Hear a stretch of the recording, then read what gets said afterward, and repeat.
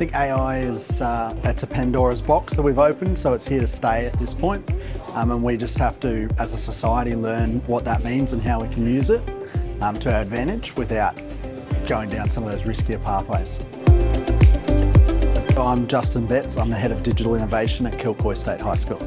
I think AI skills are one of the most important skills for the future. I mean, if we think about the world of work now, and we think about how AI is going to change that, some of those low-skilled jobs will be replaced by AI and robots, and some of the higher-skilled jobs are going to utilise AI to simplify that work, looking at data science, bringing things down, and being able to give AI complex tasks, and then for people just to work on the output of that AI. I think that's really vital for students to be able to utilise all of those skills in the future world of work. Oh, my name is Rita Chow, and I'm from St. John's Anglican College.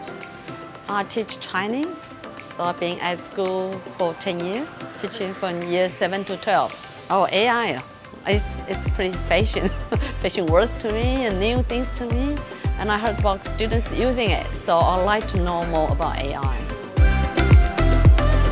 I think upskilling teachers with emerging technologies, and AI being one of the most crucial ones, is a pivotal, important element, simply because educators are shaping the next generations. So if a teacher knows the skill set, if the teacher knows the knowledge, they are able to then pass it on to the next generation.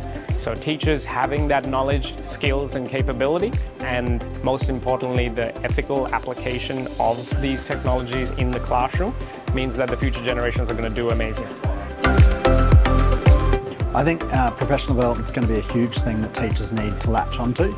As teachers, we're lifelong learners, so we're always looking for new things to learn and new ways to teach.